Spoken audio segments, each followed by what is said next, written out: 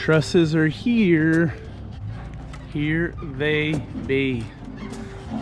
Fun, fun, fun. Oh man.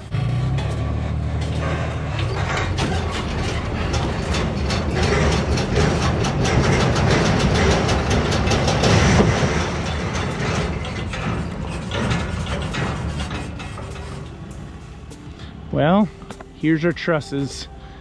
These are 24 inches tall, 1 3/4 inches thick, and the longest ones are about 40 feet long. So I'm gonna start unpackaging these, separating everything out and figuring out what's first.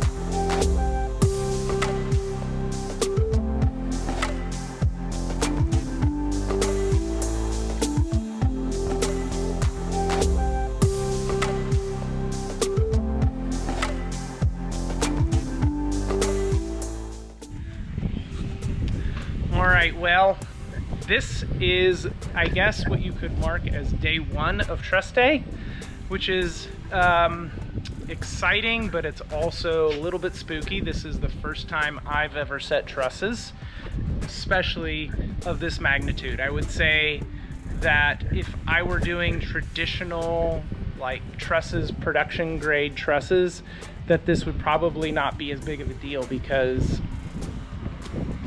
it would be smaller, it would be simpler, but I had to go pick the house plan, my wife and I did, that has very complicated trusses and big trusses. So behind me you can see here we have 4 1 3/4 inch by 24 inch tall LVLs. Each one of them weighs probably 300 to 400 pounds. I've got almost 4,500 pounds of trusses in entirety. So we're gonna say 12 to 1,600 pounds. And then hanging off of that is gonna be, I'm gonna turn the camera around here. Hanging off of that are going to be each one of our trusses 16 inches on center. And then just because that distance was too long, even for a 2 foot deep truss.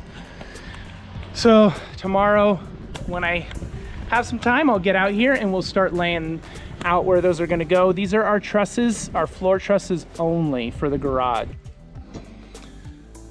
Morning, everyone. I'm gonna be laying out our trusses today and our floor trusses, and hopefully getting up a few of them today. The interesting thing is gonna be trying to do this solo. So it's gonna be interesting. I'll put you on time lapse. But before we get started, I thought I would share some awesome dad jokes, because who doesn't like a good dad joke? So first one here. How do you follow Will Smith in the snow? Anyone know? You follow the Fresh Prince. I had some better ones pulled up. These are kind of dumb. What do a tick and the Eiffel Tower have in common? They're both Paris sites. Nah.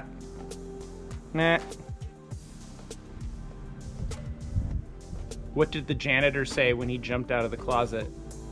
Oh, okay, never mind. I won't do that one. What did the ocean say to the beach? Nothing, it just waved. All right, enough of the bad dad jokes. On to the work. Bye.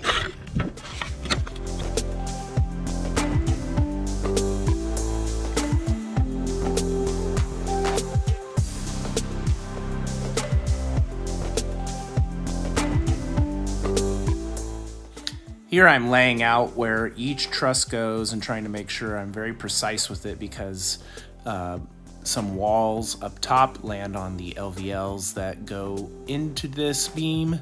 some LVLs go perpendicular to this beam, and so it's very critical that they go in the exact position that they're called out for. So that's what we were doing.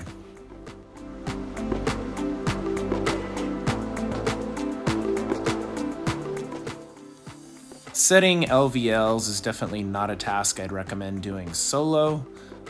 I'm thinking I didn't have Amy until right about now. Yeah, she's over there helping me now setting these trusses, but before that I think I was trying to do some of this on my own until standing these up. So don't try setting 1 3/4 by 24 inch tall by 40 feet long trusses, LVLs on your own.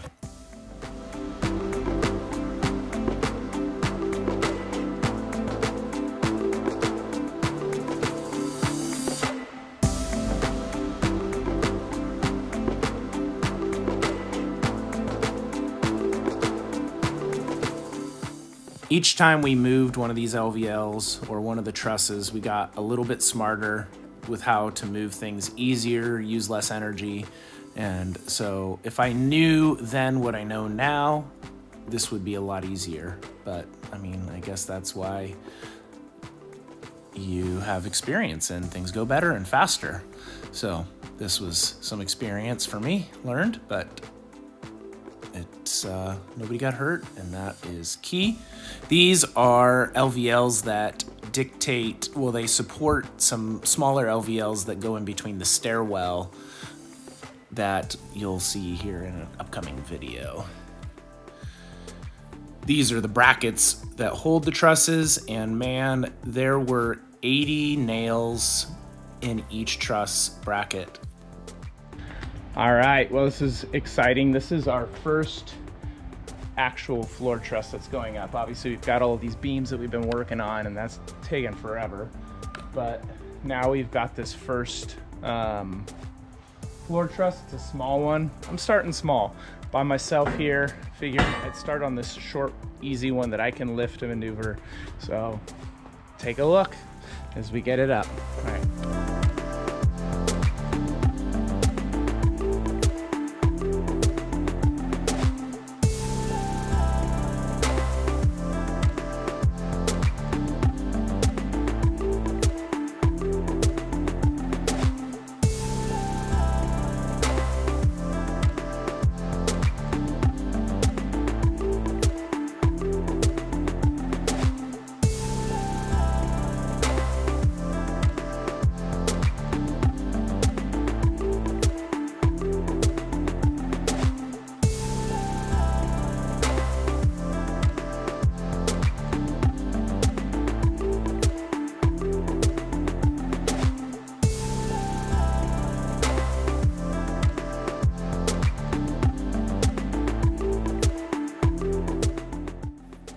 After doing a lot of this section here, even by myself, at least they're smaller trusses, I would never recommend doing trusses solo. It just makes sense to have a second person. I've seen other YouTubers, YouTube framers that set trusses solo, but they usually have a helper, at least cutting blocks and stuff like that for them. I definitely think that having a second pair of hands and a person cutting blocks, a person helping just keep an eye out on things is absolutely essential.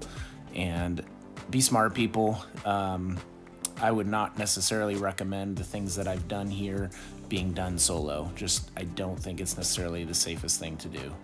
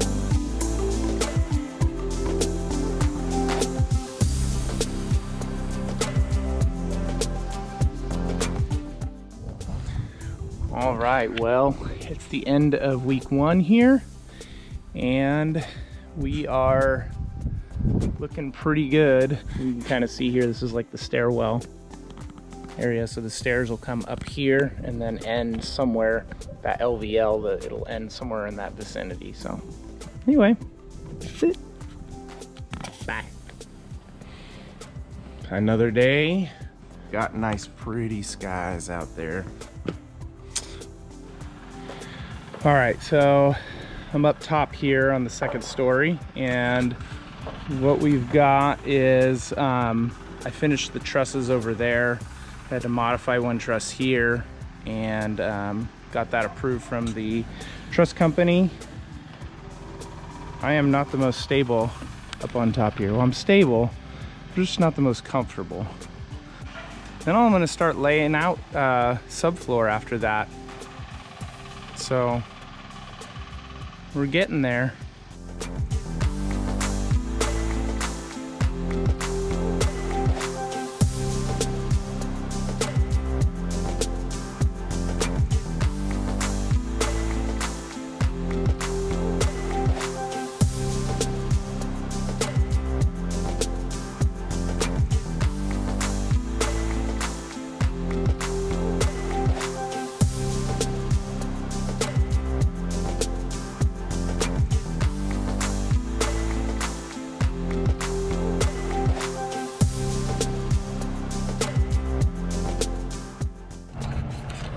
All right, so we got our telehandler here with our jib attachment and forklift attachment behind it. We'll be starting to, I'm hoping to lift up these trusses today.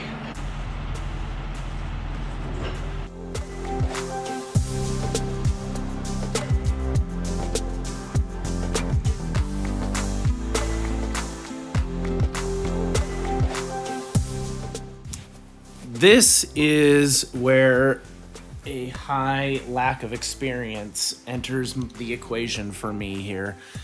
As you can see, I'm struggling with this. I can't get the trusses to do what I want, and I spoke with a friend from church who operates a crane, and he told me what to do. So what I ended up doing later on after this, I went home and did a lot of research, and I also talked to him. And what I did was I had a rope on one end, and I brought it into the cab of the telehandler so that I could direct it even if nobody else was there. That made all the difference in the world. And for the most part, it was safe, for the most part. In another video, I unfortunately was not recording, but in another video I did have an issue with a truss, and I'll explain that in the other video.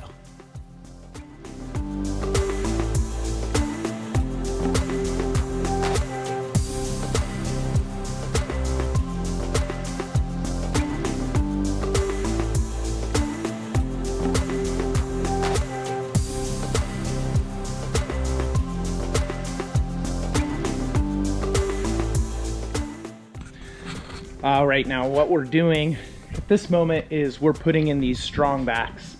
So I've got one up here, I've got one in the middle, and then I have another one over here. They want them every 10 feet, and I have them probably every about 8 feet.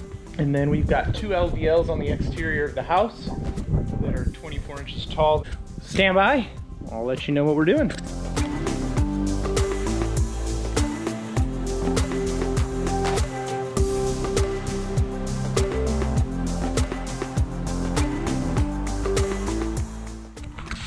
All right, well, it is the end of a good day.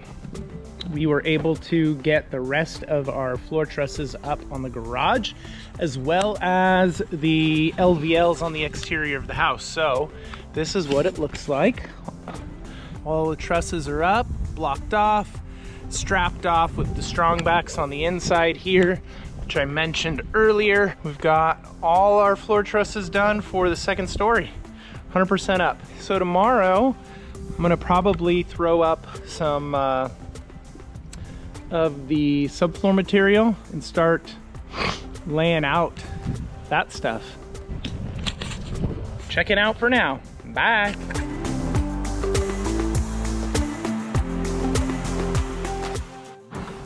All right, well, we're up here starting subfloor. We got 3 sheets down so far, and we've only got 25 more to go up here before we're done, but it's going well.